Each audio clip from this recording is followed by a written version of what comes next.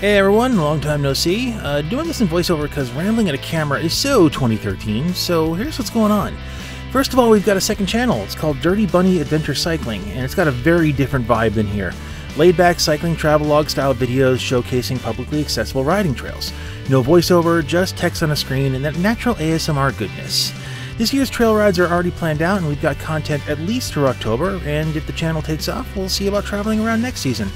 New videos every other week. Check the description in the corner card and go check that out. Second of all, the plan for the River Otter Cycling Club is to do what I wanted to do a few years ago, and that is more product reviews of stuff that I have bought and used. I know you ain't got time for 3 minutes of watch some dude riding with generic music playing in the background when you just want to know the good and bad things of a product. So get in, here's the info, get out style videos. And I'm scripting those videos now. Hopefully we'll start rolling those out in May. The other planned content is doing informative videos that you can actually use. Most of the larger cycling channels focus on a very high-end demographic, and that's just not 95% of the people I see when I go riding.